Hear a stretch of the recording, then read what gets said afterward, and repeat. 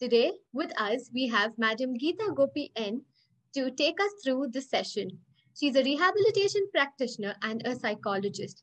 Ma'am is the Director of Professional Development and Programs as the Sashaktikaran Trust Cochin. Ma'am has over 30 years of experience in helping children with special needs. Ma'am has worked in international schools that follow an American curriculum for inclusive settings for more than 15 years and has done intensive work in curriculum development, adaptations, behavioral management, coordinating and promoting best educational practices using the UDL principles among the staff and parents. Ma'am has also launched the Early Academic Series, that's a teacher's kit for teaching early language skills and basic math based on the universal design of learning. It's a pleasure to have you with us, ma'am. Before I hand over the podium to ma'am, I would like to inform you all that the session is for 2 hours. 1 hour of knowledge sharing by the expert speaker, and the other hour we would have the Q&A segment. Also, after 5 to 10 minutes, when the expert sharing starts, we would be switching the chat settings to the host and panelists. Wishing you all a very happy learning. Over to you, Geetha ma'am.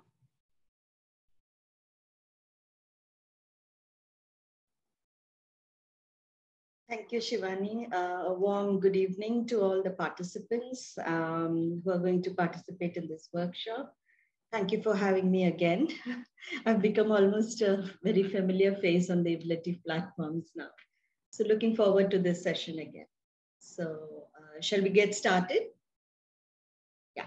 Okay, so I'll just start with sharing my screen.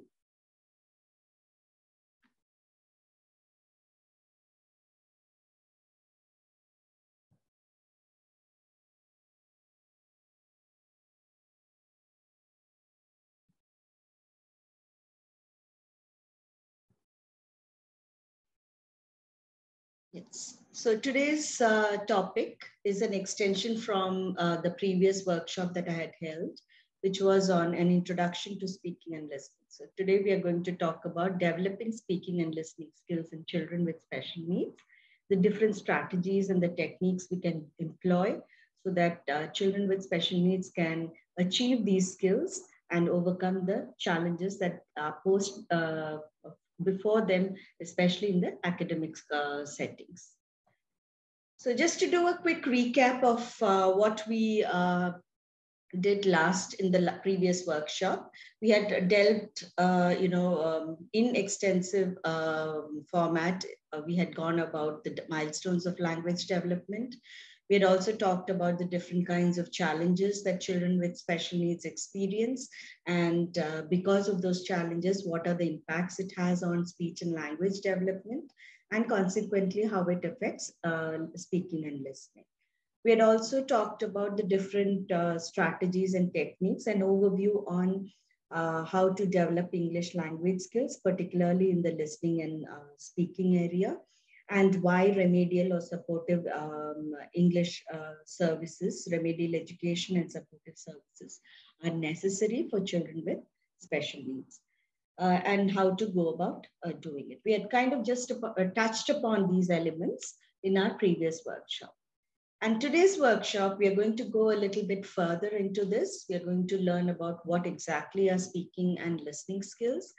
How can we improve these skills? How do these skills affect children who have different special needs conditions? Then we will also be talking about the different techniques and different activities that can be used, employed in a home setting, in a school setting, especially in an inclusive school setting, to improve the listening and speaking skills in children who have challenges and who don't develop these skills in a typical manner. So to go about what is language development, language development is a very, very important and crucial part of a child's overall, what we call as the child development. So in any child, there are different domains that develop when we talk about child development. And one of the very, very important domain is also language, speech and language development. And the foundations of the foundational skills that contribute to and further give an impetus to language development are listening and speaking, reading and writing. So when language develops, it manifests in these kind of skill areas, especially these four skill areas, which are very predominantly used in acquiring academic skills. So in a school situation, when you talk about school situation, these are the four main pillars of language development, which are necessary to be functioning in a typical manner so as to enable the child to function optimally in the school setting. Now, just to do a quick recap on the different phases of language development, one thing to remember, which I had also mentioned in the previous workshop, is that there's a big spurt of language development in early childhood. The first 12 months actually lays the foundation for skills which promote the development of speech and language. And the speech and language in turn promotes listening, speaking, and the other literacy and numeracy skills.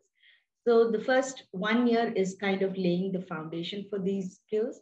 And then from 12 months or a year to 3 to 5 years age range is you see a big spurt in the amount of language, both receptive as well as expressive language that children acquire. And language development, just like it is with other aspects of child development, it doesn't happen in a silo or in isolation. It goes concurrently with other domain developments, such as the sensory motor areas, the social skill areas, the cognitive skill areas, and so on. So all these, development of skills in all these areas go side by side, hand in hand, and they feed on each other. So when we talk about children with special needs who may have delays or deviancies in the kind of development, in the normal, so-called normal child development that takes place, it is to be understood that when we are talking about language development and developing language skills in children who have these challenges, we need to act as early as possible, because the major spurt of development takes place in early childhood. Therefore, the kind of stimulation or intervention that we give will have the maximum beneficial effect if we act in that time period. So acting early is very, very important to promote holistic development, and particularly so in the speech and language, as well as speaking and listening areas. And again, as I said, because language development goes hand in hand with development in other domains, while we are working on speech and language development, other domain skills should also go concurrently. So it is only when all these come together, it's like the pieces of a jigsaw puzzle being put together. So if one piece is missing, you can definitely say the picture will not be complete. So similarly, all these domain developments should be worked on simultaneously and concurrently so that the development becomes more holistic and complete. Just to do a quick touch on the developmental milestones, 0 to 3 months, which is after the child is born to 3 months of age. Social smile develops, which is considered a social skill, but again is a very important part of future speech and language development, because it facilitates social interaction, it facilitates making eye contact with the person in front of you, and so on. Differentiated cry. Differentiated cry is when the child cries, the cry is slightly different for different needs. So if the child is in pain or it is hungry, the cry is usually a little bit different, and which usually the primary caregiver or the mother is very perceptive to and can make out. Enjoys the melody or a lullaby or something that they hear repeatedly. They recognize that and they seem to enjoy that. Like, for example, many of the countries, you sing a lullaby, or you put a rhythm on, you tap the child on the back with a certain kind of rhythm, which helps put the child to sleep. So all these things do form part of receptive language, and it lays the foundation for future speech and language. By the time the child is, so this continues, it gets more and more refined, and the other motor skills will be happening at the same time. And by, say, 6 to 8 months to a year, a lot of expressive language development takes place. It becomes more refined. The child starts reacting to sudden noises or unfamiliar noises in the environment. When people speak to them, people in their immediate environment speak to them, they appear to be listening and responding. The response may not have taken the form of words, but they still respond in the form of gurgles or cooing or, just sounds which express happiness, satisfaction, etc. They also begin to use, repetitive sounds such as baba, dada, etc. Again, not exact words, but more in the form of babbling, where the child is more like exercising control over their oral muscles and, enjoying the placement of the tongue, the teeth, the lips, etc., in different ways to produce different speech sounds. They also try and make different kinds of facial expressions or different kinds of noises to express different kinds of feelings. They begin to understand things, makes more sense about the things in the environment, especially, which relates to sound, such as looking towards the source of a sound. Reaction is, very elated when they hear a familiar voice of a familiar person in the family. Notice that toys make sounds. You can bang or shake toys to create sounds. Uses babbling more for communicative intent. Like, for example, when they see the mother, the word maybe not, but they may probably bring out the mama sound. Okay, more in the, and probably that will extend to all women, maybe the grandmother in the house or the aunt, etc., until it begins to refine itself and get into the first words. So from 1 to 2 years more, by the first year, the first words develop, single word develops. And then from 1 to 2 years, again, it further gets refined. The children begin to clap to certain rhythm. They begin to enjoy music. They're able to move according to a certain beat or music or rhythm. The single word utterances get further developed and they start joining two words to form small phrases such as, come here, want milk, and so on. So two-word phrases start appearing. Simple basic directions. If you give them some instructions like, clap your hands or take this thing and put it there, they begin to follow these simple one-step directions. Between 2 to 3 years, the vocabulary really goes through a big jump. From a few words which were like 8 to 10 words in the first 1 to 2 years age range, it jumps almost until 50 plus words. They begin to answer the questions posed to them in simple ways. They begin to use little pronouns such as referring themselves to themselves as I or me, etc. 3 to 4 years sees a big jump in the way the complexity of skills that develop in the speech and language area. They're able to talk in simple sentences, 3 to 4 or even longer word sentences. Vocabulary increases considerably. There's a big spurt in the amount of vocabulary that the child is able to use, nearly 1,000 words. They can relate experiences. They can probably say a story or recall something that has happened in the near immediate past and tell it to other people and so on. By the time they come to 4 to 5 years, which is like the entry of school entry years, by then most children can speak, in sentences of 4 to 5 words at least. They begin to use past tense, so the kind of language, the vocabulary they tend to use becomes more and more refined and more precise, depending on what they want to convey. Vocabulary again goes through a major spurt. And by this time, the children have usually a vocabulary of 1,500 plus words.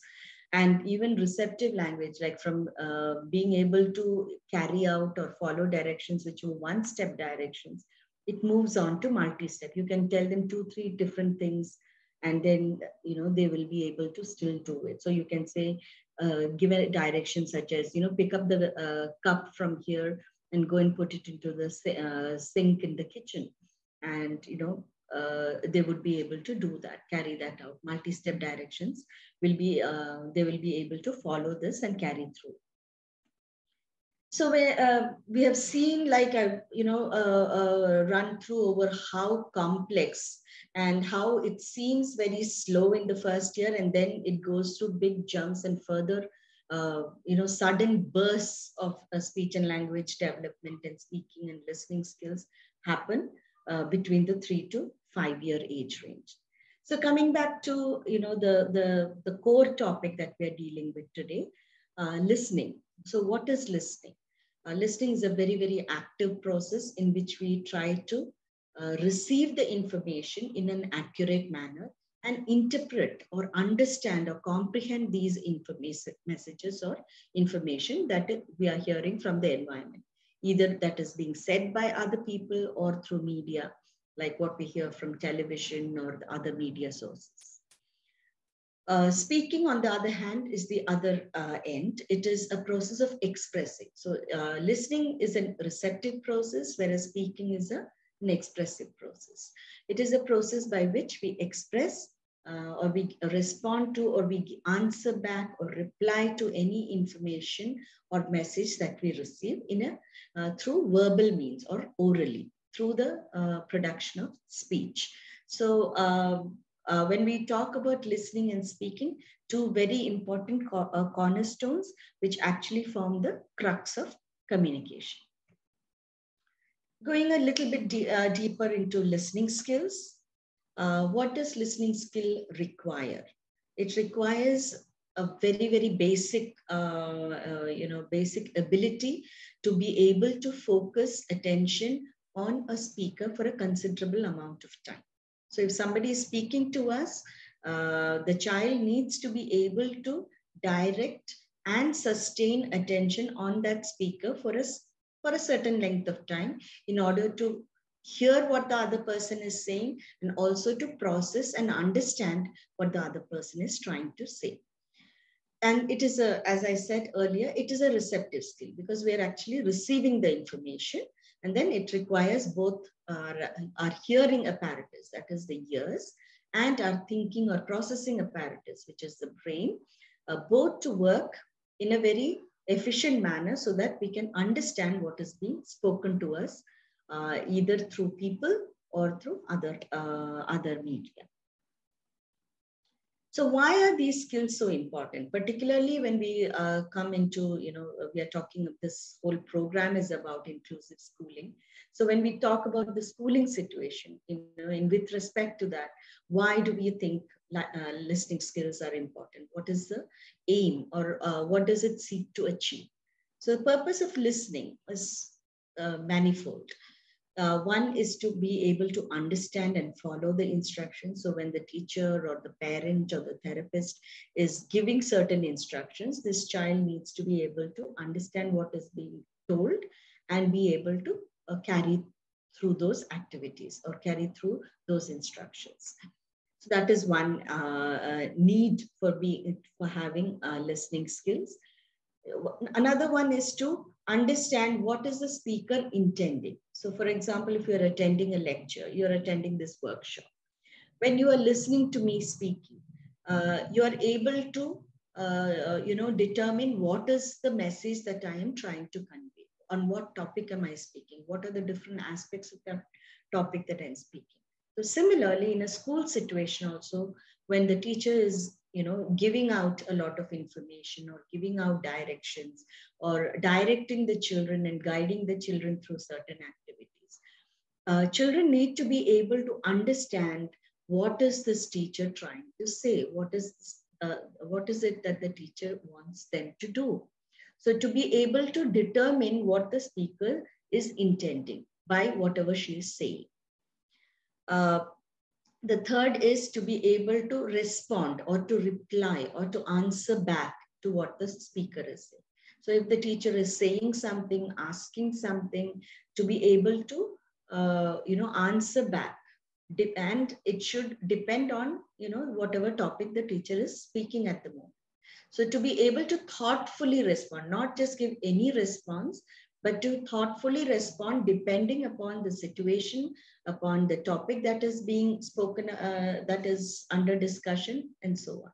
So the responses, that the children have to give should be based or contingent upon the speaker or and the topic or the background of what the speaker is giving information on. Then, of course, there's the aesthetic part or the more, leisure part or the aesthetic or the cultural ramifications of listening, which is to be able to enjoy the more finer parts of life, like, be able to appreciate music, be able to listen to stories, be able to listen and understand performances such as, drama or movies, television programs, and so on. So to be able to, engage in and understand all these things, such as music, live performances or audiovisual medium, listening to stories or, puppet shows, etc. So all these things are finally add on to the repertoire of being able to receive, understand, and make better sense of the world through active listening. So this is why listening skills are very, very important. Then coming to speaking skills. What are speaking skills? And speaking skills can be very easily defined as a medium, a verbal medium, using our oral apparatus through which, by using speech or words, we can convey information to other people. And it is more of a productive skill. That is, we produce those speech sounds or words or sentences. So it is more of an expressive skill that for which we have to use certain parts of our body, certain muscles, the vocal cords, the vocal tract, and also, again, the processing of the language, which comes with the brain. So it is the vocal mechanisms, the oromotor mechanism, along with the brains, which help us in good speaking skills. So which help us to produce the right kind of words, the right kind of sounds in the more efficient manner, so as to convey what we have to say. And again, just as with speaking skills, why do we need, just as it is with listening skills, why do we need speaking skills? The purpose of speaking, first and foremost, it has a communicative intent. That is, if we need to express our needs or wants orally to somebody. So, if, for example, a child needs food or is hungry, to be able to ask for it. So being able to express one's own needs and wants verbally is one of the basic needs for being able to speak. Second is to be able to respond to the questions that are asked. So especially like in a school setting or even in a home setting, when parents or caregivers or teachers are asking things, they need to be able to respond appropriately to the questions that are being asked. So it can come from a very simple thing, what happens in your environment in early childhood, to more complex, answering to more complex questions, such as when you come into schools, when you're dealing with subject content matter, etc. So it has a wide range of implications. And then third one is to make a listener understand a certain topic. Now this becomes again very important, especially in a school setting, because if the child has to stand up in front of the classroom, speak about a certain topic, or do an oral presentation, or again retell a story, for example. So all these things require certain amount of fluency in verbal skills, which is speaking skills. So speaking skills are intended to not only just express basic needs and wants and so on, but to also to clarify, to respond to questions, to make yourself understood, to display your knowledge about a certain topic, and so on. So both these skills form the cornerstone of all academic learning. And they are a huge, if not one of the most important part in a child's learning process, particularly the academic learning process. So effective learning happens only when there are good speaking and listening skills in children.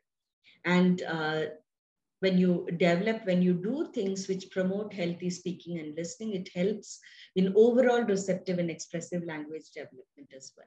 So, it's both. Actually, speaking and listening is a part of receptive, expressive language development. And what this does is, having good speaking and listening skills lead to, it actually triggers, leads to, and further refines, facilitates, and modifies the reading and writing skills that are then introduced in the preschool and schooling years. So, when we talk about language development, we commonly say LSRW, which is listening, speaking, reading, and writing. So listening and speaking come first, and it leads into reading and writing, and vice versa as well, because through reading and writing too, you can develop good speaking. They are very much interdependent and interdependent, as well as it both feed into each other. So when you do listening and speaking activities, it promotes reading and writing. And when you do reading and writing activities, you can incorporate a lot of your listening and speaking skills in that as well. So it works both ways. Now, to talk about certain checklists and tools when we talk about listening and speaking skills, in the earlier workshop, I had also mentioned that one of the ways we have to promote speaking and listening skills is teach these skills targetedly, use speaking and listening skills as learning objectives. Make them part of your, make them part of the learning process, make them part of your educational program. And for that, some of the questions that people did ask last time, and I'm putting forth a bit more information on that, is, what skills do we teach? So one of the, since we're talking about inclusive schooling and we're talking about, the child's progression through the schooling years, one of the best guidelines to follow would be the school curriculum itself. If you look at most of the school curricula, almost all school curricula throughout the world, especially in the language areas, whether it is while you're teaching English or any other language, the language textbooks themselves will have different set of skills that need to be covered, different vocabulary that need to be covered, and so on. And in all these curricula, you find they have a section on speaking and listening skills. So it'll be clearly mentioned that at the end of this unit or this theme or this chapter lesson, whatever, the child will be able to understand or comprehend these things, or be able to listen to a story and answer these questions. So there'll be clear demarcation and listing out of what speaking and listening skills are being targeted through those lessons. So follow the school curriculum. That's a very, very good guideline to follow. But with children who do have deficiencies, who do have difficulties, many of them, even when they're entering the school age or school curriculum, they may still have a lot of developmental delays and deviancies, which means their listening and speaking skills may not be adequately developed. So in those cases, and also if even before schooling years, since we talked about acting as early as possible for, fixing or for remediating speech and language issues, we need to also think about preschooling years, especially the early developmental years. And if the child is already showing, delays or deviancies in those, at those times, we need to work on speaking and listening and receptive expressive language skills right from there. So there, a lot of developmental checklists can come in handy. There are plenty available, but some of the most commonly used ones are, one is the ELORS, or the Early Learning Observation and Rating Scale, by Mary Coleman, Gills, and Wright. And these ELORS is one where you have a checklist of skills in all different domains of child development, but they also have a domain where communication of receptive and expressive language skills are also listed out. And you'll find this very common with all the developmental checklists. They won't just have speaking, listening skills, But they will have one domain, which is usually the language domain or the communication domain, and your speaking, listening, receptive, expressive language skills would be listed there. And why these developmental checklists are also useful is because you'll have the other domains, which go hand in hand also there. So you can have a kind of correlation between the other areas that also need to be developed along with speech and language. So it becomes more wholesome when you're providing intervention. Another very commonly used, again with a big emphasis on speech and language, is called COMDEAL. It is a developmental checklist developed by a very famous speech and language pathologist from India, Dr. Pratibha Karant. And COMDEAL, again, it's not just a checklist, but it also comes with a huge kit of different activities that can be done for developing different kinds of speaking and listening skills. And most of them are directed towards very young children, or skills that are necessary to be developed in early childhood. Madras Developmental Programming System, which is brought out by Human Services, Vijay Human Services Chennai. Again, MDPS, as is commonly known as. Again, this is usually used with children who have intellectual disabilities. But again, along with different domains, it also has a domain called communication. And therein you can find, you can find guidelines on different kinds of skills that are necessary for speaking and listening. Basic MR, which is brought out by the National Institute for Mentally Handicapped, now known as National Institute for Empowerment of Persons with Intellectual Disabilities. Again, here, this also, again, although it is intended for children with intellectual disabilities, it can also be used with other kinds of special needs conditions. Again, here you have behaviors and different kinds of responses enlisted in all kinds of domains that traverse the child development, normal child development, but it also has a section on communication. So therefore, that can act as an indicator. There's another one again brought out by the same National Institute, NIMH, or now known as NIPIT, called ARAMP, which is more like a school readiness package, with special emphasis on childhood inclusive education. In ARAMP, again, this is, it is from mostly from 3 to 6 years of age, where a lot of skills that are required for entering the schools are listed. And one good fact about ARAMP is that it also gives, how you can modify certain aims or objectives or skills with regard to different kinds of developmental disabilities. So if it's a child with, say, ASD or autism spectrum, how you can modify that particular thing. Or if it's a child with CP or with visual impairment or hearing impairment, how that particular skill can be adapted to suit the challenges that this particular child with a certain kind of disability has. So you will find that many of these checklists and tools are very, especially if you're looking for the special needs aspect of it, many of them are, kind of related to intellectual disabilities or autism spectrum disorders and so on. Otherwise, you can go into any early intervention developmental checklist, and you can make use of it. There's also one that I haven't mentioned here, which again is pretty much used in different parts of the world, called the Carolina curriculum. Again, Carolina curriculum too. What it does is it isn't just a checklist. It has different things that you can use as activities for furthering speaking and language skills.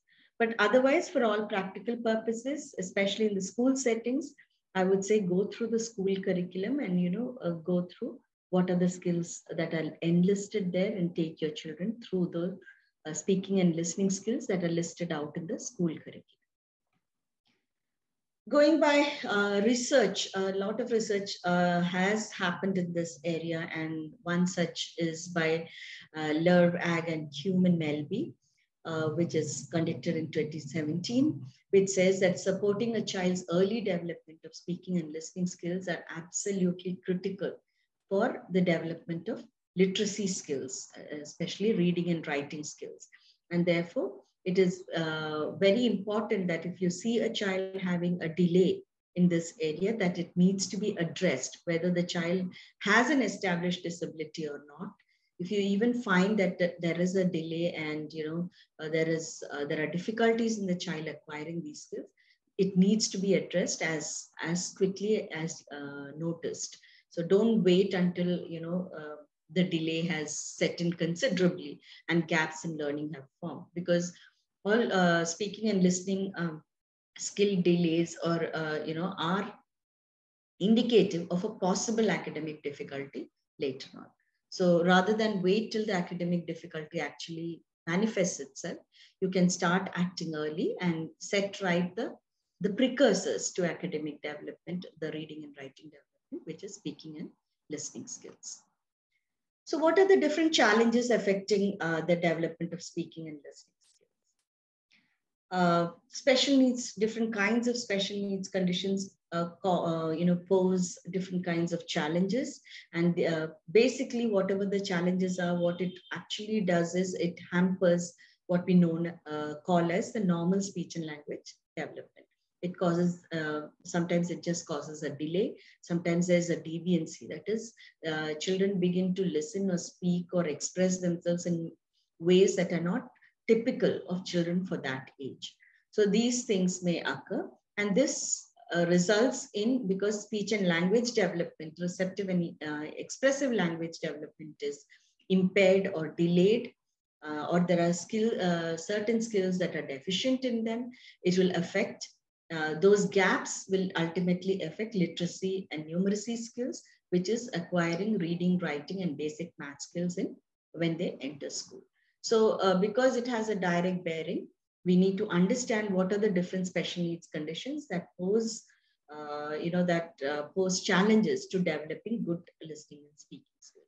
Some of these conditions are: one is hearing impairment. If children are unable to hear, if they have a hearing loss, definitely the language input that goes into them, the receptive language that goes into them, is hampered, especially since we learn language a lot through listening. So if the auditory modality is impaired, then definitely the reception is affected. So therefore, the expression will also be affected. So therefore, if you have a child with hearing impairment, the first and foremost thing to do is go to an audiologist, a speech pathologist, an audiologist, get the hearing, the severity level of hearing assessed, see what kind of aids, hearing aids, etc., is suitable for that particular child to help the child reap the maximum benefit out of it. If it is, and then provide speech therapy and speech and language therapy alongside providing the hearing aid, because they will require the help of both these services to become functional and develop age-appropriate speaking and listening skills. And also some of the persons with hearing impairment may not develop good speech skills. They may develop reasonably good listening skills or a compensatory mechanism such as lip reading to listening skills, but they may also not be able to fully speak verbally. So you might need to consider other modifications for them to express themselves, such as sign language and later on reading and writing.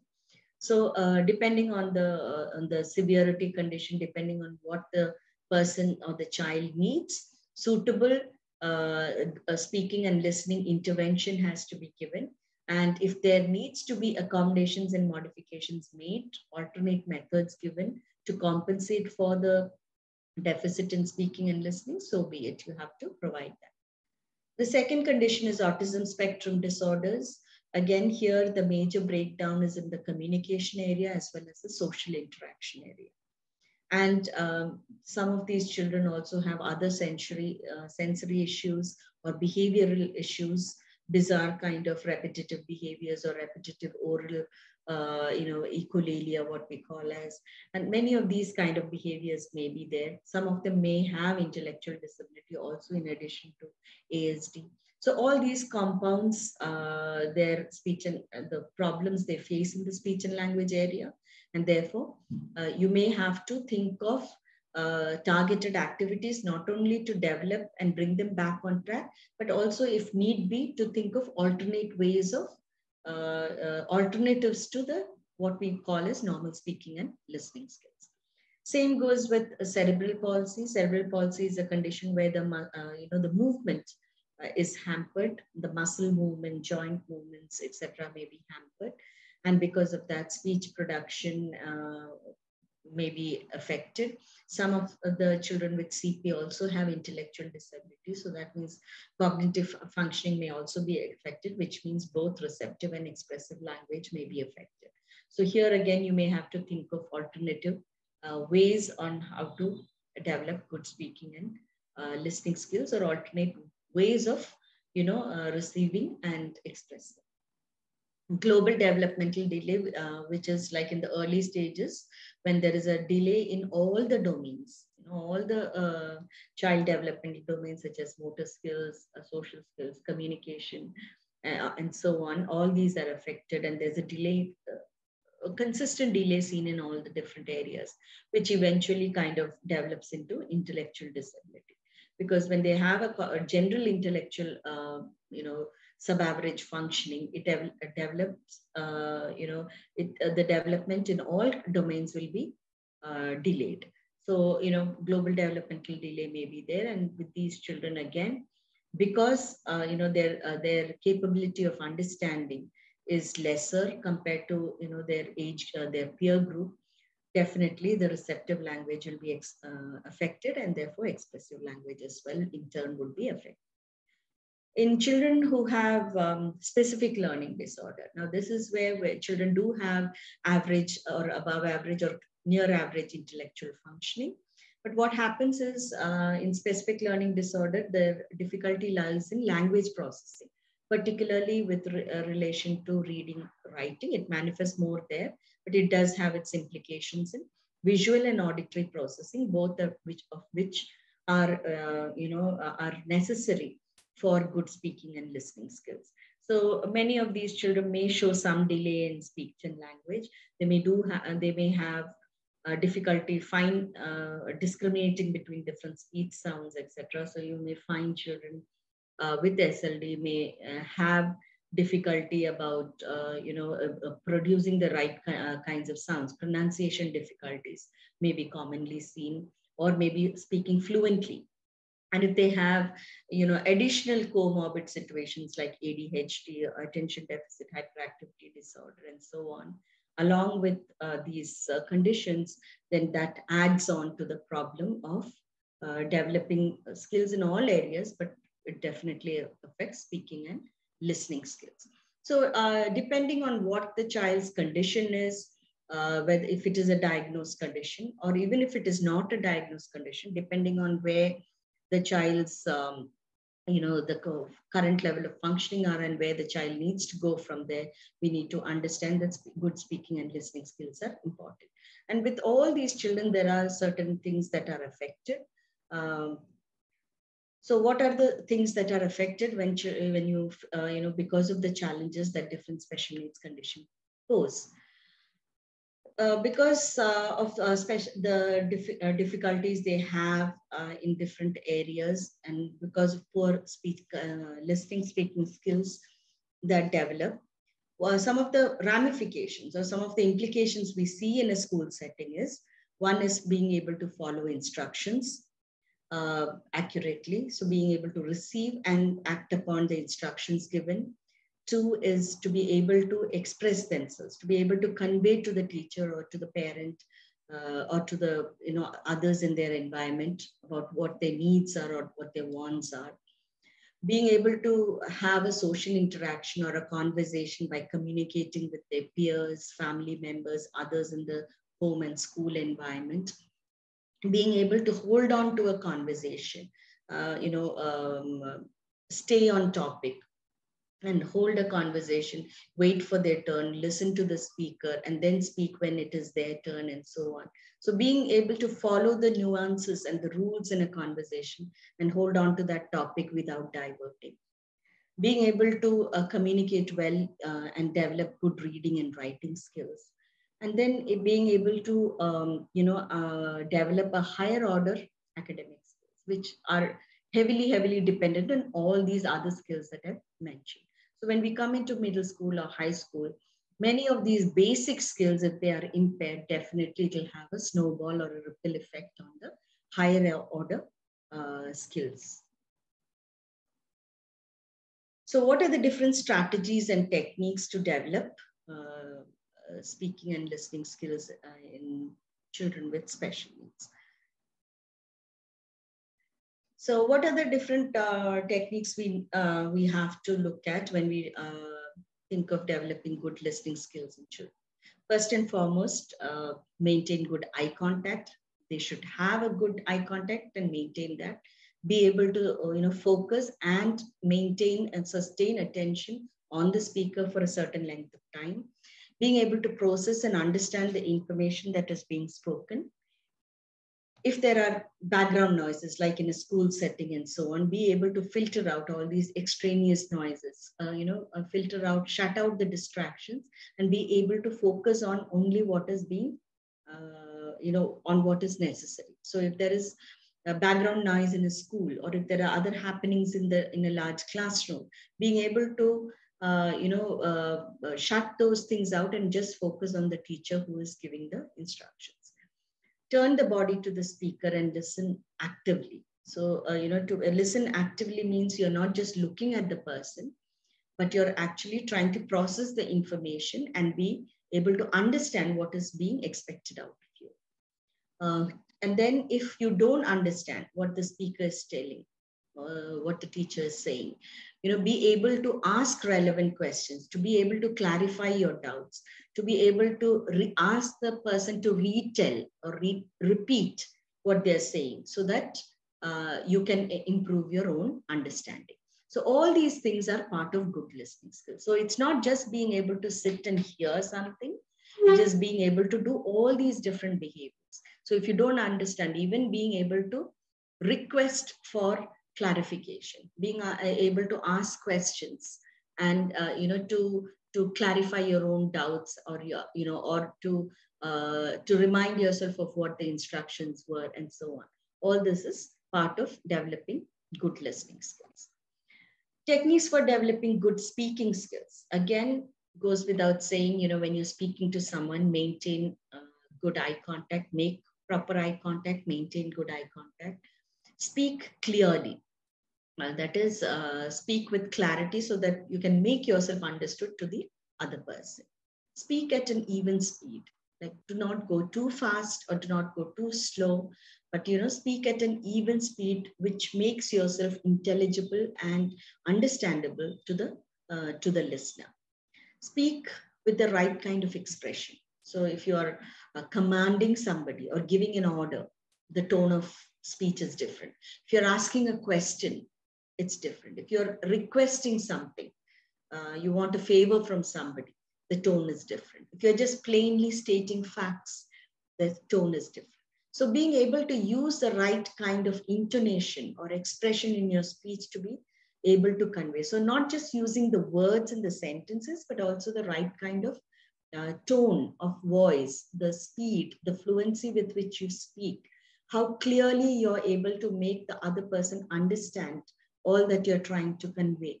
All this forms part of good speaking skills. Use the right kind of vocabulary. So, to convey what you want to say. So if you're trying to describe something, for example, not just use generic terms such as good or beautiful or nice, but go beyond that and be able to, use greater vocabulary to describe something. So again, so that requires us, a lot of different kinds of word power, which is what we prominently call vocabulary. So to have a good vocabulary set within yourself, and to be able to recall it and use it appropriately in given situations. be able to speak, in sentences, in lengthier sentences, and not just give 1 or 2 word answers. Or sometimes you find a lot of these children, if you ask something, they don't even give one yes or no answers, even though they can speak. They're just trying to, shrug their shoulder or just make a noise which indicates no or yes, and those kind of things. So not to limit themselves to just minimal utterances, but trying to expand upon the kind of utterances that they produce, so that they can make themselves communicate more effectively. To use appropriate facial expressions and gestures which go with the speech that they're saying. So for example, if you're talking about something sad, or you're talking about giving some not very nice, very unhappy news, obviously we won't smile and laugh when we're doing that, right? So we keep a proper facial expression. We have the right kind of gestures when we are trying to do that. If you're trying to comfort somebody, the words we use or the gestures like a pat on the back, or to hold hands and make them feel comfortable, all this forms part of total communication. So it's not enough that you just say the words, otherwise we'll all become like the computer generated speech that comes out, which is without any emotion, without any social connect. So to be able to be a good speaker, you need to be able to have the right kind of facial expressions, the right kind of voice intonations, as well as body language and gestures that go with what you're trying to express or communicate. So what are the different kinds of techniques or activities we can make use of? I would really like the participants to come forth here and try and, and give some suggestions on what are the different activities you think can be done to help with, different speaking and listening skills.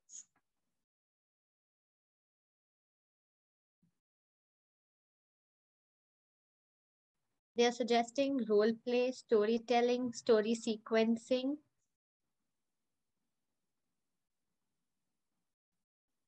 Okay. Role play, story time, drama.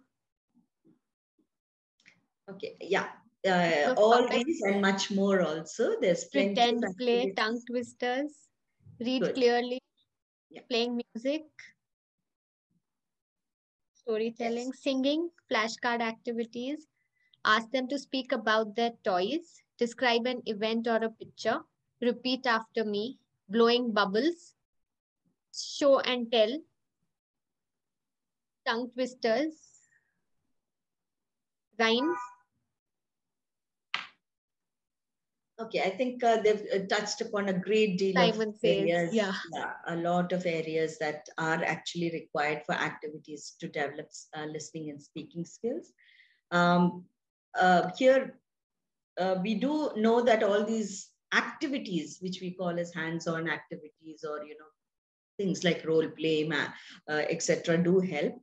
But even through worksheets, there are worksheets which can also help through teaching and listening skills. So I know that many of these games, music, action songs, drama, all these are very good ways of, and those are the ones that first come into our minds. But paper pencil activities can also be used for speaking and listening skills. So I'm just giving a few examples here. This is one example of a listening skills activity. I mean, on the left side, you find some pictures there. A sheet can be given to each child in the classroom, and this is very school oriented, so you can do these activities in classrooms. And then on the right hand side, you find 8 directions which remain with the teacher. And normally what we do is we tell the children to be, to put on their, to be active listeners and be focused, sit up straight, be in the right kind of posture, ready to listen. And we usually say that each direction will not be repeated more than 2 times or 3 times, whichever. Usually it's 2 times that we say. So we repeat, say, direction number 1, color the grasshopper green. And then the children have to do it on the response sheet, which has the pictures with the different kinds of bugs. Number two is color the bee yellow. So they have to do that. So the materials have to be provided beforehand. Before you even start the listening activity, you should make sure that these children have all these different colors. Or else you can even change the directions a little bit. You can say color, instead of color, you can say circle and so on if you're just using a pencil. So, you can circle the bug or draw a line under the butterfly. Draw one more circle inside the ladybug. You can change directions as you wish, but have a clear set of directions, and then you can also evaluate the response sheet and see where these children are, whether they have deficiencies in listening skills or not. And quite often when I taught in inclusive schools, especially in the early grades, the primary grades, at least twice a week, at least we would do activities like this. When you do speaking and listening competence in every activity you're doing, any kind of a concept you're teaching. But apart from that, there were specific learning listening activities like this, which was done, which again, you find in the early times, maybe in the beginning of the year, some of the children may not have had good listening skills. You will find that they seem to do much better as the days go on, and as you come towards the end of the academic year. So this is one example of how a paper pencil activity can be used as a listening skills activity. This is another similar one. Usually I have these kind of response sheets made. It's numbered 1 to 10. And again, having something like this, you can use it for any age range level. The only thing is, if you're using it for younger children, you can make the instructions really simple. And when you use the same thing for older children, you can, give in more complicated directions.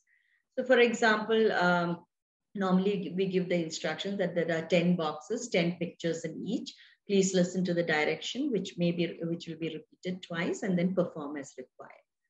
So you can say something like, for example, if it's a very young, if it's very, say grade 1, grade 2 level children, you can say draw a small circle inside the green circle in box number 1. In box number 2, you can say draw a circle outside the yellow triangle. Box number 3, inside the square, put a cross. Something as simple as that. Now, when it comes to older kids, you can probably give the slightly more complicated directions. You can, again, where you want to see how sharp their listening skills are. So, for example, you can say in box number 1, now this is a slightly advanced direction. In box number 1, inside the green circle, write the word red. So, to see a lot of times you'll find those are not listening carefully. They might write the word green itself because they're seeing the green circle. So again, making slightly more complicated directions as you go along, that can help. You can even ask them to, do things like draw something like, for example, number 6 is a duck. So you can ask them to draw where the duck, which is the natural habitat of the duck. For example, if you're teaching those topics in science, for example, if you're teaching animal this thing, you can even make that as a direction. Ducks live in a pond, so probably then they have to think about, okay, what is the habitat? It is a pond, and therefore draw a pond. Or you can say in number 5, for example, you see the picture of a heart. If you're teaching symmetry in math, you can say draw a line of symmetry across the. So you're not only reviewing your math concept, but you're also using it as a listening skills activity. You can do different things like this. Even in the flower pot, for example, the flower vase that is given in number 7, you can ask them to draw this many flowers, or draw to, or if if they are learning about different kinds of flowers, you can say draw 2 tulips, 2 dahlias, or whatever, and so on. So you can make the instructions as complicated as you want, depending upon the group of children you're working with. You can also use this listening sheet for prepositions, very good ones. You can say on directions, like draw a star to the left of the, to the left of the Christmas tree, or draw 2 birds above the chimney of the house, and so on. So again, depending on whatever, you can incorporate a listening skills activity into whatever other academic skills that you're teaching, say in language or in math or in science and so on, and try and bring that into the listening skills activity. This is another one, similar one, but again, slightly more advanced, which is what I was talking about. The previous one was where the one response sheet itself can be used in different ways for different age groups and levels. Here, this is about a listen and draw thing, about whether listen and draw, listen and write, where the advanced questions are given. They have to go to box A and they have to write what season comes after summer. So they have to basically write the answer to the question. The B, they have to draw something like the weather wind or the wind vane. Go to box C, you have to write how many seasons do you have in your country where you're living in a year. So again, the questions are complicated. They're not similar kinds. So the child has to really listen. And also most of these questions are based upon a particular kind of topic, say maybe a science topic on, weather. So again, you are using a listening, speaking skills and response sheet according to the complexity of the children that you're dealing with. Speaking skills activity, you can have these flashcards where you have sentence starters. So I enjoy playing, and again, these can be used for different age groups. So if it's a young child, the child may just add one word to it. So I enjoy playing football. But if it's an older child, or if you want to expand upon their utterances, you can say, okay, I enjoy playing football, and add more details with my friends, or with my friends on Saturday, or with my friends on Saturday in the nearby park. So again, you can kind of expand upon the different kinds of skills. Another thing, just a jam activity, which is just a minute activity where different objects, real objects can be given, or pictures of objects can be given. It's basically like a show and tell thing where children can talk about these things, pick a picture and they can talk at length about these things, say for 1 minute and so on. So what are the facility activities which you've already said? I'm just going to pull in all these together, help the child understand and ask questions. So it's not important to pose questions to the child, but get them also to ask questions. So you can play the yes, no game, asking questions where they have to give yes or no answers. Respond to questions which require a choice. So you give two choices and the child has to pick a choice and say why he or she made that choice. Expand vocabulary, just like I talked about the jam act, the sentence starter activity. Don't just say one word or two words, but say more uses using that particular word. So for example, you're talking about hand. Okay, this is my hand. That's the basic sentence. But expanding about what all are other different things you can do with your hand. And as you all suggested, songs, rhymes, different drama, role play, all these help in different aspects of communication. Show and tell, like everybody has already said, like we talked about in the jam activity, you can have real objects or pictures and then they can talk at length about it. Or make a scrapbook or different kinds of materials that they see in their environment and then use that as a conversation starter, as a starter for speaking and listening. Read to the child, reading stories, start with picture reading and then go on to, naming words, describing, predicting events that happen, questioning things, or, putting forth, what would happen if the story was different or was happening in a different place or the characters were different and so on. Listen and do activities just like the ones I showed through the worksheet. Mixing and matching. Sometimes just to engage the children actively, you might have to put two very irregular things that don't go together. For example, on a saucer, you can put a shoe and a picture like that, putting a shoe on a saucer, which is very awkward.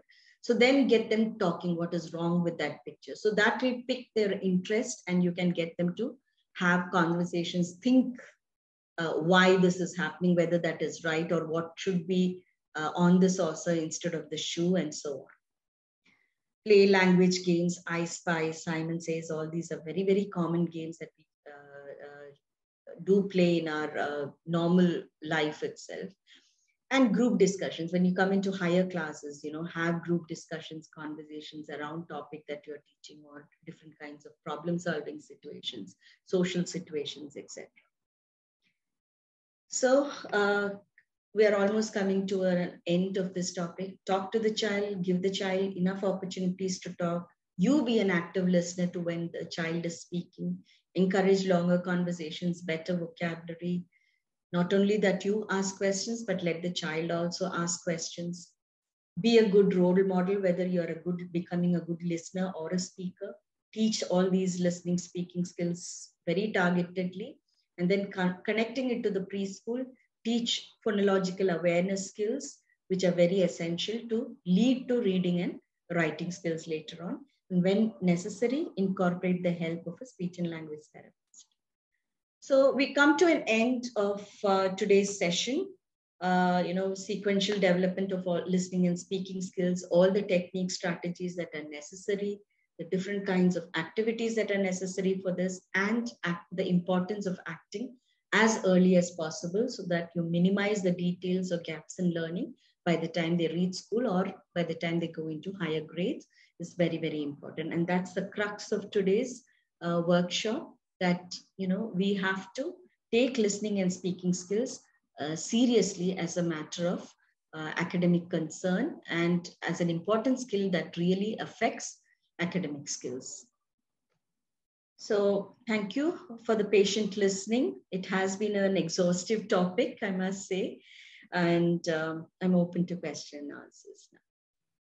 Thank you so much, ma'am, for a very, very informative and engaging session with the audience, and also sharing with us hands-on activities which all our participants can use with their children in improving their listening and speaking skills.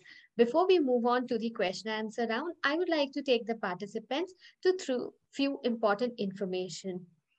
I would like to inform you all that the upcoming event is on the phonological awareness and sight word recognition to improve reading fluency. We have this event on 6th of January at 4:30 p.m. India time, 6 p.m. Indonesia time, 7 p.m. Singapore and Philippines time. The link for this would be posted in the chat box. Do forward it to those who can benefit with it. In addition to the ongoing school program, we also have a workshop on strategies and techniques to improve the academic outcomes of children with ADHD on the 11th of January by Ms. Shivani Vadva at 4:30 p.m. India time, 6 p.m. Indonesia time, 7 p.m. Singapore and Philippines time for our community members. The link will be posted in the chat box and you can register for those events. Now, to taking you through the platform, for you to be able to access the resources and know about your events, you need to first log in. And once you log in, you will be getting sub-tabs. You'll be having the event details, questions, resources, and related events. Once you click the question tab, you can give the questions for our expert speaker, and questions with the most upvotes will be considered. Then in the resources tab, we have the resources that we will be sharing for each event. The resources for this event will be now shared in the chat box for you all. If you would also like to know what are the other related events to the event that you have attended today, you can get into the related events tab and all the other related events would appear. And if you wish to know what are the events that you have attended as a participant, all would be reflecting in the My Events section. Also, to inform you all, we have come up with a takeaway page where here you will have all the slides, that is the presentation of the speaker, the overview document, resources, and the recording available at this page. Do check out, and the link for this is being posted in the chat box. Do forward the link to those who you think can benefit from it. Do share the care. I would also like to tell you about the other initiative of Ability. If you are the one who works for children with special needs and have created resources that have been benefited with your learnings, you can share it with over 40,000 educators and parents. You can become a resource creator By uploading your resources that you have created or found any other resource to be useful while working for children with special needs, you will receive feedback and ratings from the community. Then you could build followers to your profile. The link to become a resource creator would now be posted in the chat box. Now we'll move on to our Q&A segment. Geetha ma'am, are you ready for the first question? Yes, please go ahead. Yes. So we have a question, ma'am, by Asha Sharma, who wants to know that how can we identify the listening and speaking problems in early years? Is there any criteria for it? As I said earlier during the course of this workshop itself, um, if they are in school already, try and use the school curriculum itself, where the speaking and listening skills that are relevant for each grade level will be mentioned. So use that as an indicator. But otherwise, use the developmental checklist. If it's earlier than the school age or the preschool age, then use the developmental checklist. Some of them I've already mentioned. There are many others also. So, you can use the different kinds of developmental checklists that will always, have a language or a communication domain there. So there'll be a list of, age appropriate speaking and listening skills that will be enlisted there. Use that as an indicator. Use that as a guideline to decide where your child is functioning and where you need to take your child from. Thank you for this wonderful insight, ma'am.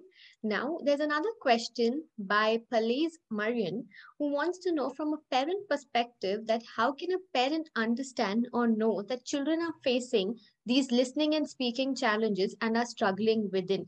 Are there any tips for parents that you would want to give out?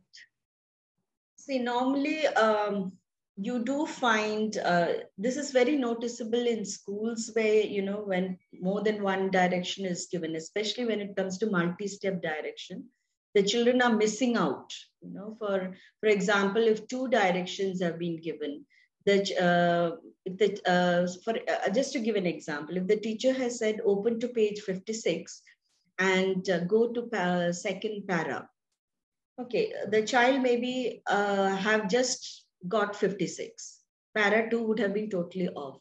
So, being perceptive to those kind of things. From a parent perspective, you will find that even at home, when you give multi-step directions, the child is probably only has done half of it or only one part of it and not done the other.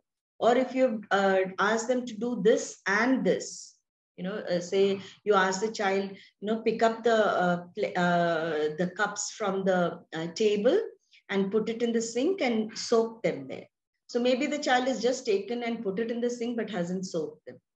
This is I'm just giving an example. So when you give these multi-step directions and you find the children are not able to do that, especially with regard to their age range, what is appropriate for their age range, that is indicative of there could be listening skills. Speaking, of course, when they express itself, you can make out when you compare with other children, whether their speaking skills are behind their age or not.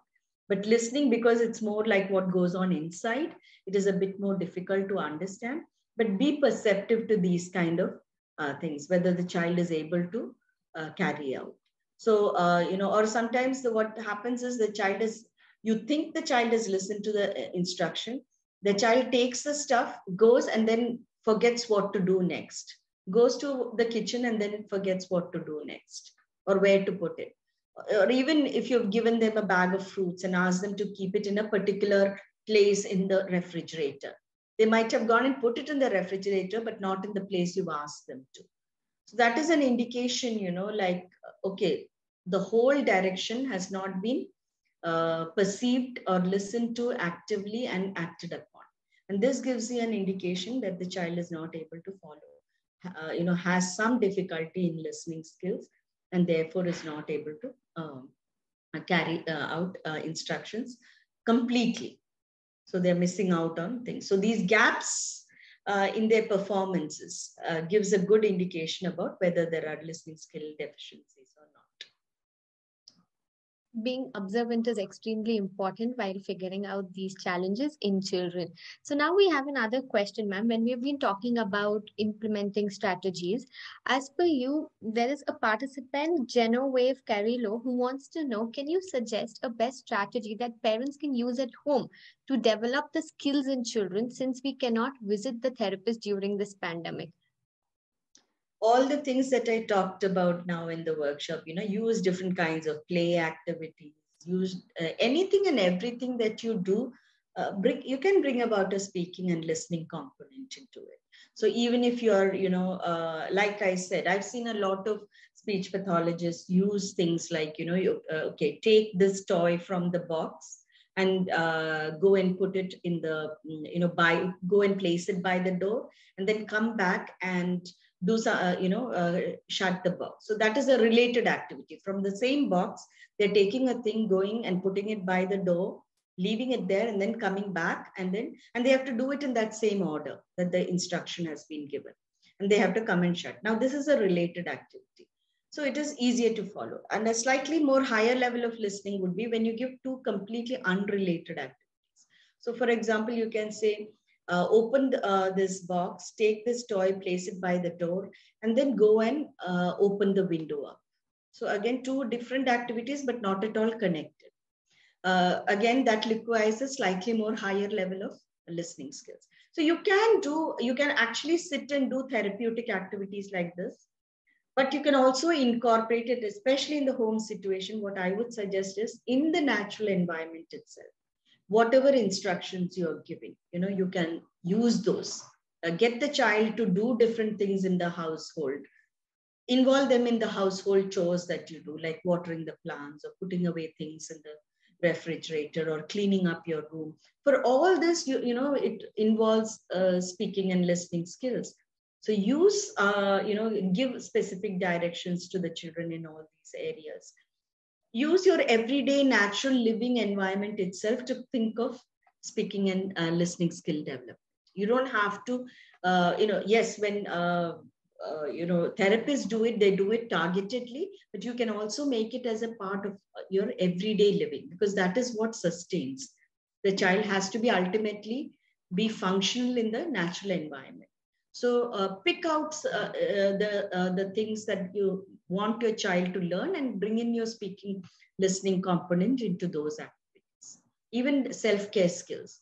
While you're teaching, the child bathing skills or grooming skills, while you're giving the instructions itself, you're giving, you're getting them to listen and follow those instructions. So even if you look at young children, when they start to, bathe themselves, when they're applying the soap, they don't apply it evenly over all the parts. So then as a parent, instead of doing it for them, give directions, say, okay, apply soap on your arms, on your right arm, and then on your left arm, right leg, then on your left leg, then on your tummy, and then wash it off, or, apply now on your face, clean your ears. So again, you're using vocabulary, you're using listening skills. All these promote speaking and listening skills. So it's all there in our environment. Pandemic or not, whether you have a therapist or not, you can still work on a lot of these skills while you're in your natural environment at home. Wonderful hands-on activities shared, ma'am. Now we have another question by Lerma Baptiza, who wants to understand that does listening depend on the level of comprehension the child has? So when they have to develop listening skills, also is the understanding very important?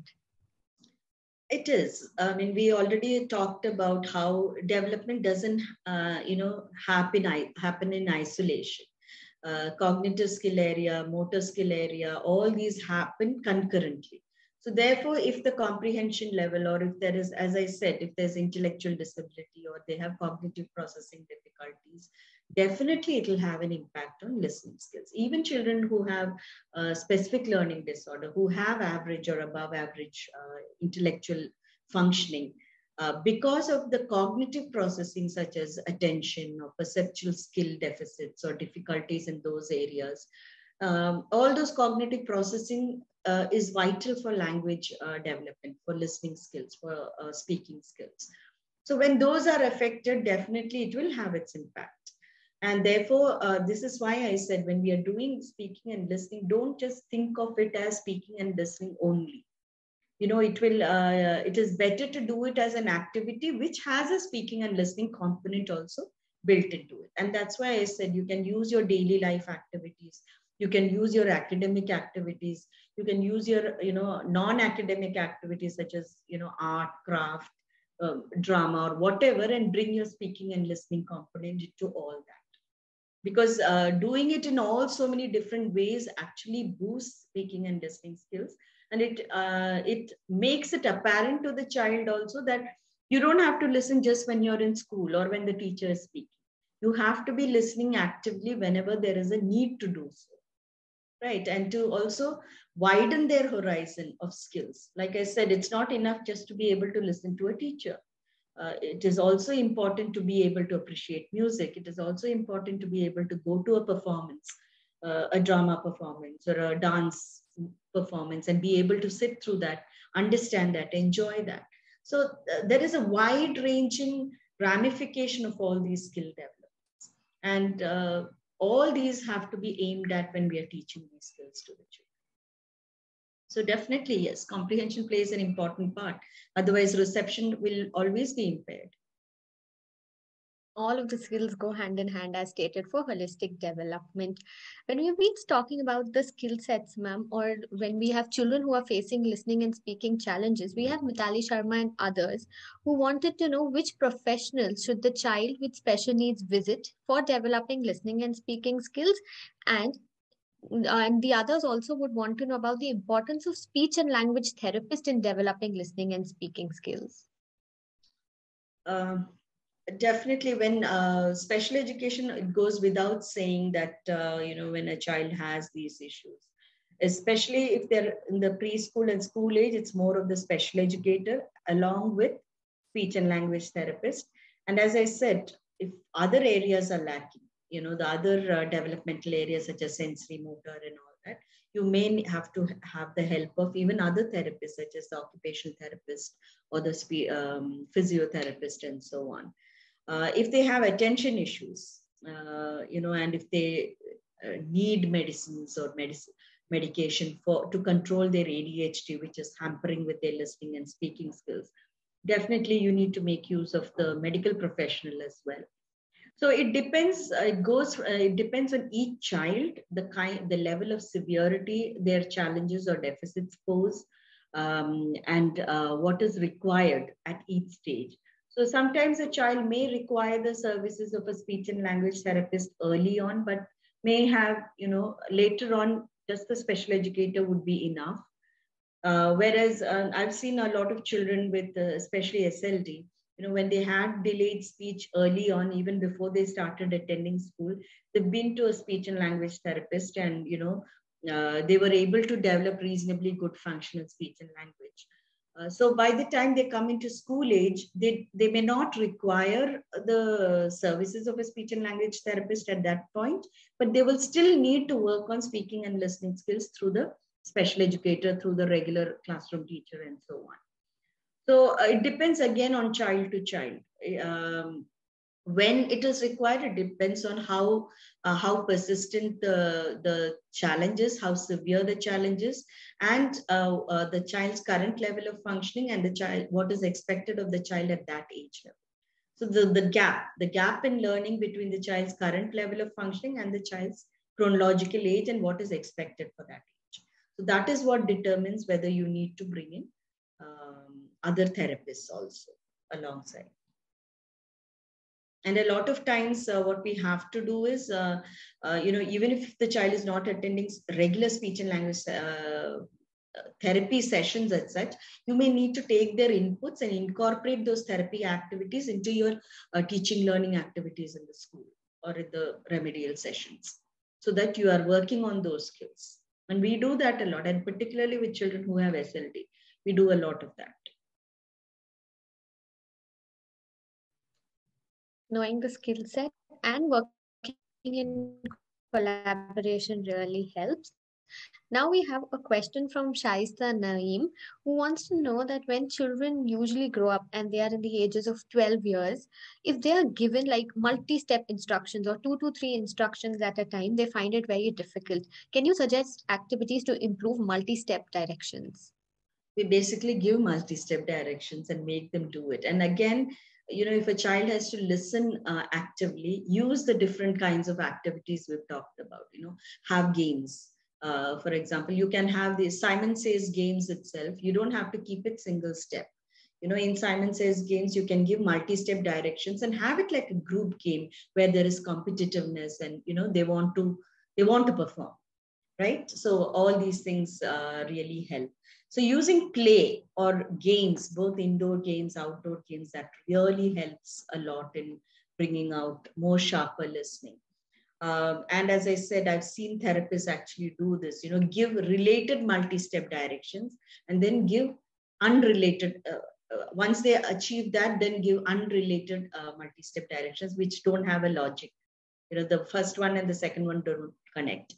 Also, another thing is, if once we start introducing books, workbooks, and so on in the school environment, one of the key things I see a lot of teachers avoiding is reading the written directions that are given, or even using workbooks which don't have directions printed at the top. One thing I insist on is, every worksheet or every book you do, every textbook or every notebook, exercise book activity that you do, it needs to be accompanied by an instruction. And initially the instructions can be single step, and then you can have 2 or 3, depending on what you're trying to train the child in. So for example, you can have read the story, give the story. So there's just one step instruction. And after the story, you can write the next step of directions, answer the questions. Okay, so you've basically broken it up into 2 single step directions. You can also give 2 multi-step directions for the same thing in a more advanced way. You can say, read the story, answer the questions given below, and answer the questions given below in complete sentences with the correct punctuation and spellings. So you've given 3-step directions for the same thing, right? You've given one story for them to read and some questions. But instead of breaking it into one direction each, you've given 3 directions at one go. Either read get the children to read if they can have that reading ability, and then retell it back to you. What they have to do. So, okay, number 1, what do we do? Number 2, what do we do? Number 3, what do we do? And if they've missed any, say, okay, let's do number 1 first. So let's read the story. And after that, ask them, okay, what was number 2 again? So if they don't remember, ask them to go back to the direction and reread them. And in case they can't read them, then you read the directions for them to remind them, okay, this was the second direction.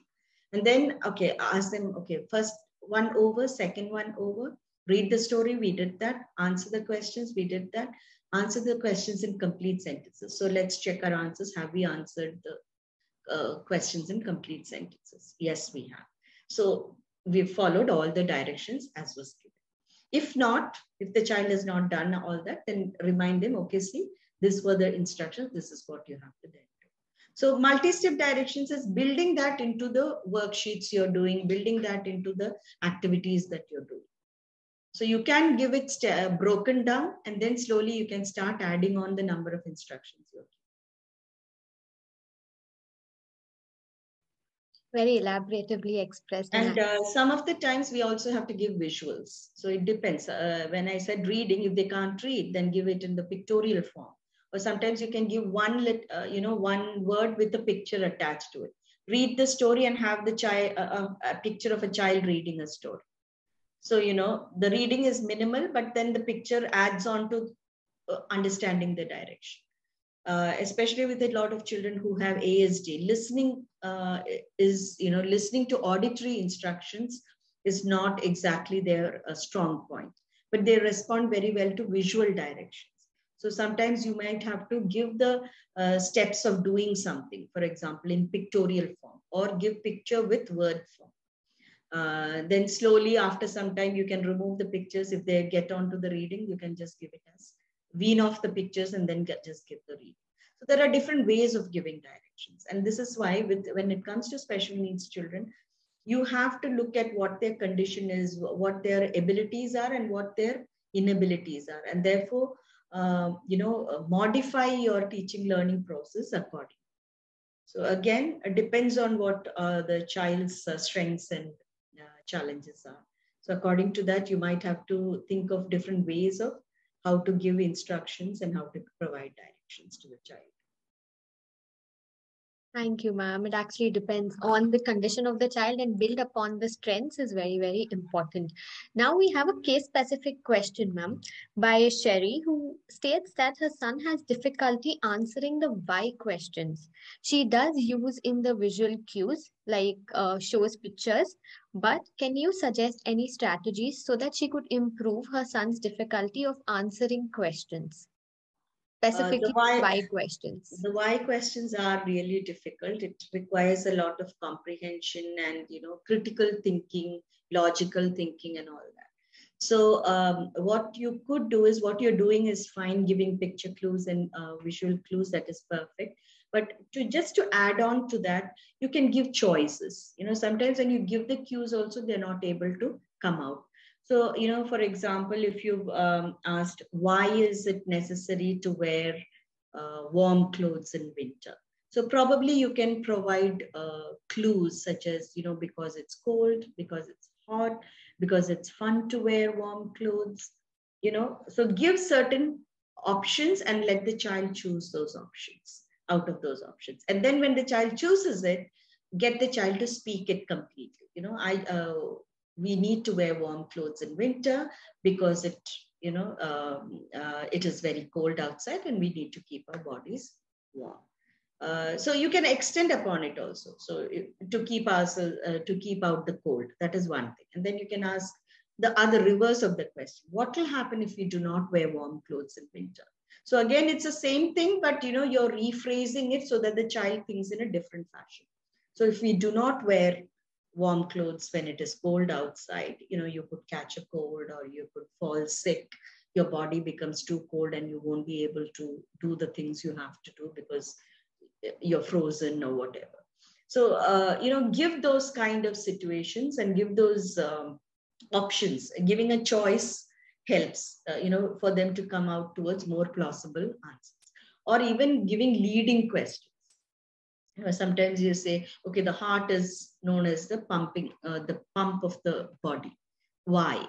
Okay, very advanced question. So then the child may not be able to say. So you can give certain clues like, okay, blood circulation, or, the way water pumps work. So give these kind of clues which will ultimately lead the child onto the why, the answer to the why. So giving leading questions also shapes the child's thinking and, directs the child's thinking towards thinking in the way to give the answer to the why. It is not an easy task, but a lot of repetition in different kinds of situations is very, very important. And as far as possible, start with lived experiences. If you're giving why questions on something that the child has experienced firsthand, that is even more, relatable to the child to be able to give answers, rather than something just straight out of the book, which the child is not familiar with. So start off with familiar things and then move on to things that the child is not familiar with. Moving from the known to the unknown, and practice is the key when you have to get children to learn a particular concept. We have another case specific question from Maria ma'am, who wants to understand how can she deal with a child with autism who doesn't want to converse. He feels anxious after asking one or two questions. With children with ASD, they do have this block, or the block in intent to communicate. Even if they are verbal, many of them tend to verbalize minimally or only when it's absolutely necessary. We have to understand that they do have an issue with this. While we do want them to be as verbal as possible, we should also remember that that also causes a lot of undue stress. So let them verbalize as much as possible, but if need be, accept alternate means of communication. Now, there were children who, in my class, who I've taught earlier, children with ASD who were verbal. I mean, they can speak, but if they have to suddenly say request water, or request to go to the washroom in the class, in the large classroom setting, suddenly they wouldn't raise their hand or they wouldn't stand up and ask for it. Because some of these children with ASD have a big block in initiating a communication. So, one of the things I used to do was, they would have these little cards, little flashcards with washroom, with a picture of washroom or water or something like that. Or sometimes they may even they may be getting very agitated because of the sensory overload in the classroom. And they want to, convey to the teacher that they need a break or they need to go into a calm down area. And normally we used to have those. If you're thinking of inclusive settings, we do have a calm down place or a calm down corner in the classroom where the child can just retreat and calm themselves down. So, they may need to request these kind of things, but, they may not do it verbally because they have this big block when it comes to initiating.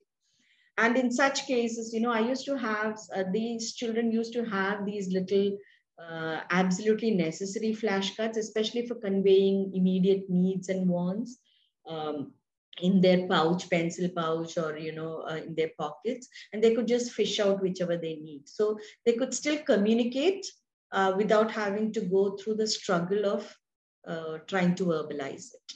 So, you may have to think of alternate ways of how you can make the communication easier without always insisting on verbalization, if the verbalization is a big hurdle for the child. So again, the aim is to include the child as much as possible with their diversities and accommodate for that. Very insightful answer, ma'am. Now we have a question from Colette and Savele, who wants to know that when it comes to improving the speaking skills, do the AAC devices play a significant role to initiate speech, the augmentative and alternative communication techniques?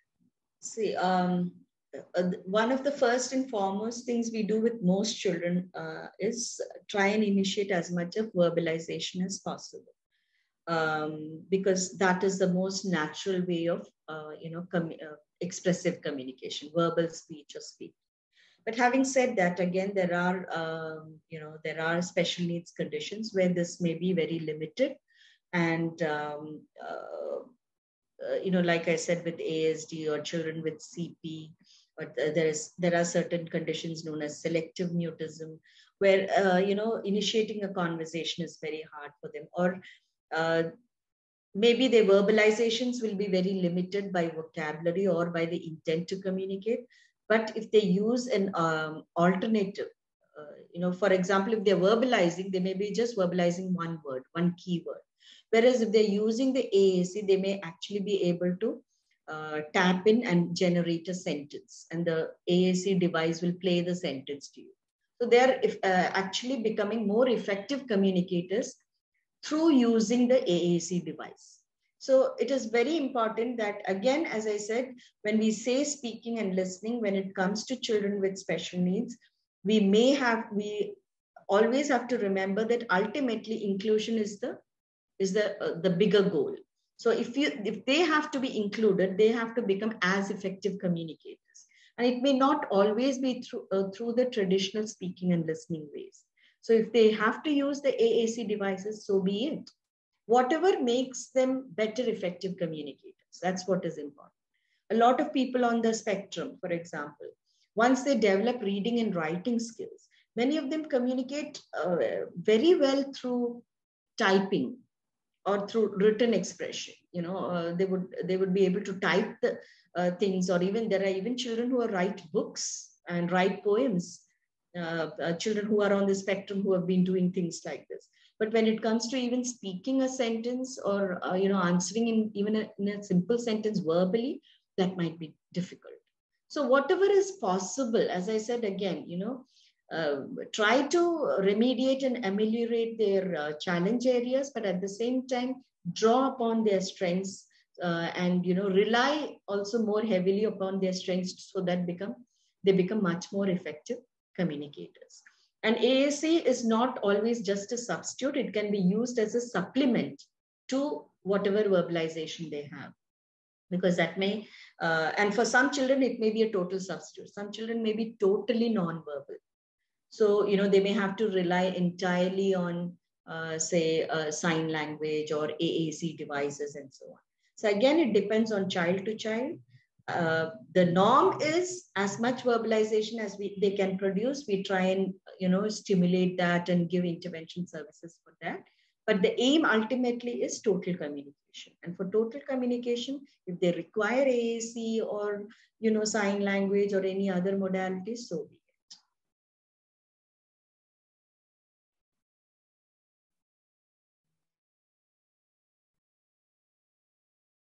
Since we've been speaking about a lot on the child on the spectrum, Himanshu Mehta wants to know that are rhymes useful tools for children with autism to improve their speaking ability?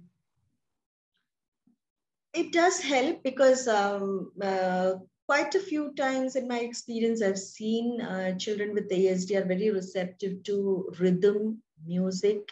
So rhymes follow that pattern. And many of them do have some musical inclinations. Rhythms usually have a numerical quality to it, like you have the beats.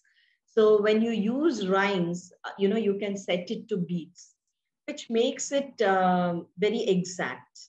Languages are not really exact in that sense, but when you have certain counts or certain beats, those are more exact sciences. And children with the ASD do seem to respond more, are more receptive to these kind of exact sciences. So you find that generally they may have more difficulty in the language area rather than in the math area. So therefore, rhymes, rhythm, beats, all these things do help. And as I said, do not be bound by only, you can do only this way or that way. Whichever way works best for the child, be open and flexible enough to use multiple ways to reach out to the child. So if rhythms and rhymes are helping, definitely, a lot of those things, even hardcore concepts can be given in the forms of songs and rhymes and can be taught to children, and they will learn better through that. So you have to realize what is the way they learn best and use those kind of activities to further their skills. Their learning style, knowing which kind of a learner are they, visual, kinesthetic, or auditory, makes it much easier to help these children. We have a question, ma'am, by Noramiti and Binti and Hassan and others who want to know that when we have been speaking a lot about strategies and implementing them, how can we assess whether or not these special needs children are progressing in their listening and speaking abilities? It is, as I said, when we are planning also, we use a checklist or a guideline or a curriculum, right? So when we are setting out the objectives, we have those guidelines that we are following. So it is taking them through those domains, through those skills. So use whichever curriculum you're using or whichever checklist you're using. Once you do the activities and you find, normally we say, like, at least 8 out of 10 times if the child is performing that skill consistently enough, then you can go on to the next skill. So generally we talk about 80% accuracy, which is like 8 out of 10 times if the child is able to perform fairly consistently, then you can move on to the next skill. But remember, with special needs children, the previous skills also have to be refreshed. So how you know is basically you have set out a particular goal, measure it up against that particular goal itself, whether the child is able to do that. What we do in special ed is we do a task analysis, that is breaking down the task into different components. So if you can grade them on each of the steps of the task, and whether the child is able to do step number 1, step number 2, step number 3. So for example, if you're setting out a goal on multi-step direction following, maybe the current level is the child is able to follow 1-step direction. So start off with the 1 step, give activities for 2 steps or multi-steps, whatever. And then at the, say you are setting that goal for 3 months or 6 months, for however long you're setting your aim and objective or based upon your IEP. And then at the end of that time duration, again give these activities and see whether the child is able to achieve that. So everything depends upon what is the objective that you have set out in the beginning. So measure it up against the objective. Or if it's just one time activity kind of thing, you can say, okay, 8 out of 10 times the child will be able to perform that consistently. So if you're giving 3-step directions, okay, 8 out of 10 times the child is able to carry out the 3-step directions well, perform, follow those directions. So that will be your criteria, and then you can move on. Knowing how much development has happened in a particular skill helps us to know the progress. We have a question by Mariel K. Ma'am, who wants to know that is it possible that epilepsy can affect the development of a child when it comes to speaking and listening skills? Well, see, epilepsy, actually, every time the child has an epileptic attack, it is believed that, some kind of damage does happen, which is why we say when a child who has epilepsy, definitely medical intervention is very, very important. Following the medication is important so that you prevent the occurrence of these epileptic attacks, because it is with each attack, there is some kind of, damage to the brain cells. And we all know that when it comes to language processing and when it comes to any kind of development, including speech and language development, definitely the brain is an important part. I mean, we've been talking about listening and speaking skills. So it is not, it is the connection between the sensory organ and the brain and the processing that goes on there, which starts this receptive expressive language process.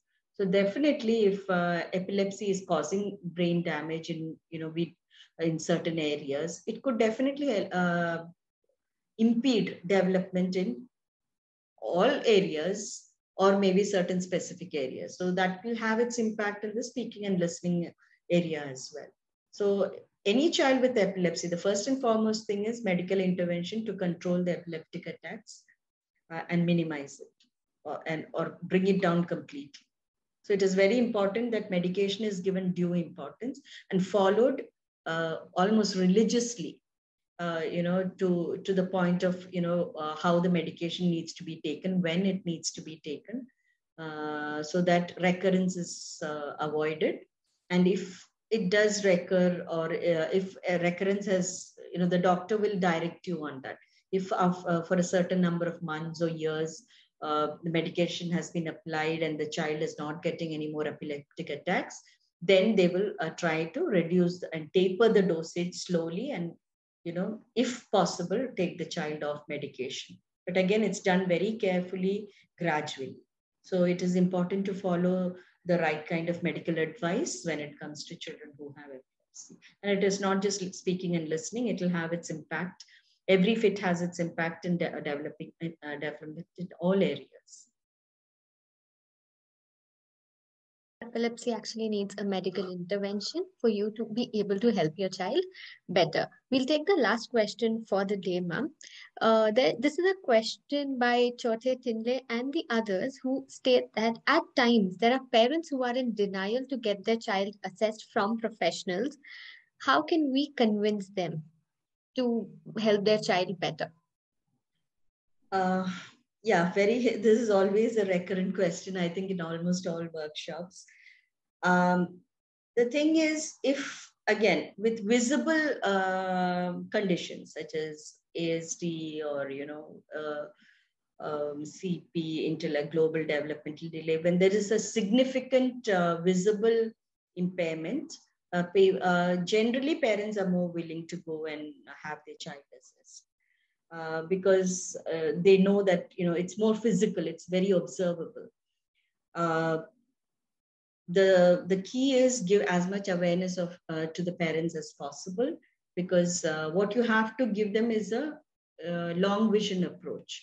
So, tell them that if they take their child now, what their child needs to have at this particular age, and what the gaps that the child has now is very minimal, and it is easier to intervene and get the child back on track if you act early. But otherwise the gap tends to widen, and a lot of early developmental stages, when the brain, the nervous system is more receptive of the changes that you can put in through by way of therapies, by way of stimulation. When it is more open to receiving that, and more progress can be seen if that valuable time is lost, then when you go much later on, the gaps would have widened, and the therapies that you do would not have as much effect and benefit to the child.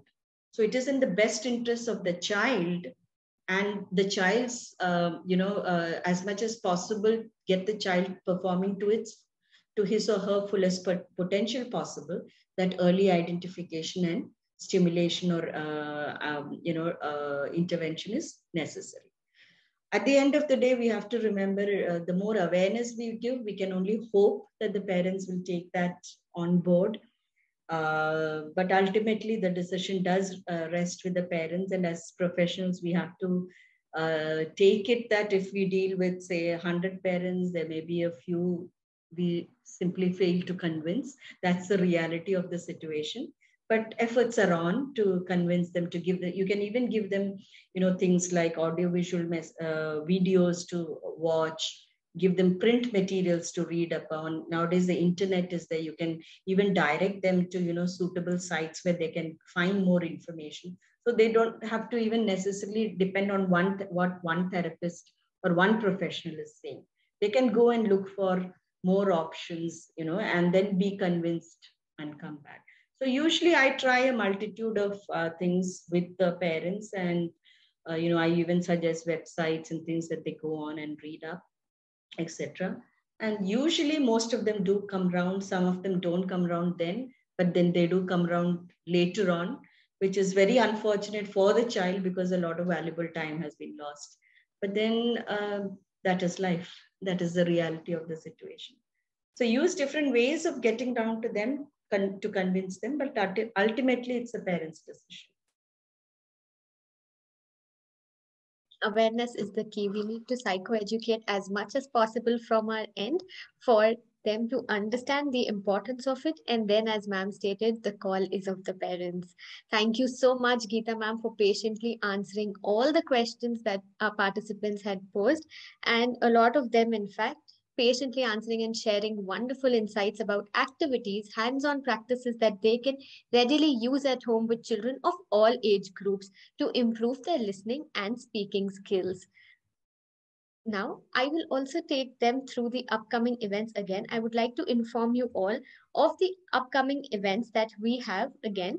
The links of it would be posted in the chat box. You could share it with anyone who can benefit.